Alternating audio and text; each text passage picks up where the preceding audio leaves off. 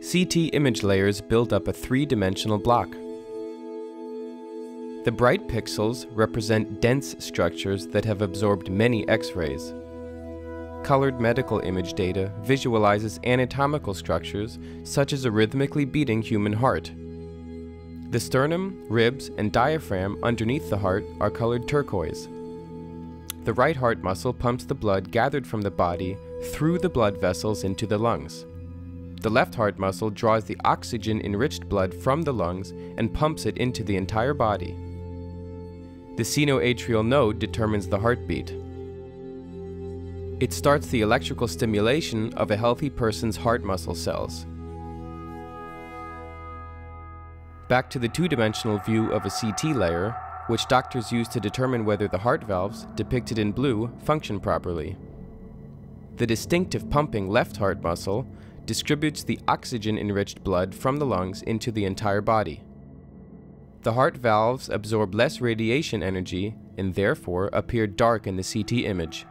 Muscles and tissues receive, in contrast, more radiation and appear in different shades of gray. An elevation map emerges based on the pixel's gray values. The brighter the area, the higher the hill, the more radiation a pixel has received.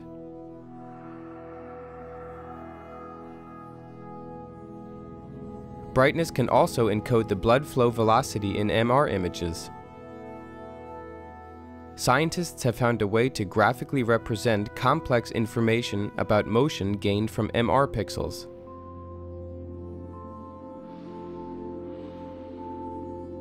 Blood flows the fastest in the orange areas.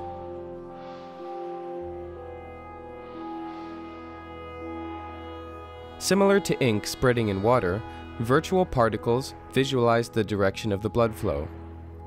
Their movement reconstructs the blood flow in the patient's heart, step by step.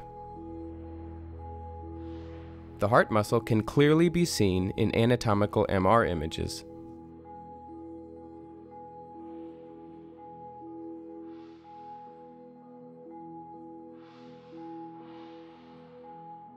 In the future, these new imaging methods will help doctors determine how the blood flow changes due to heart diseases without using a catheter.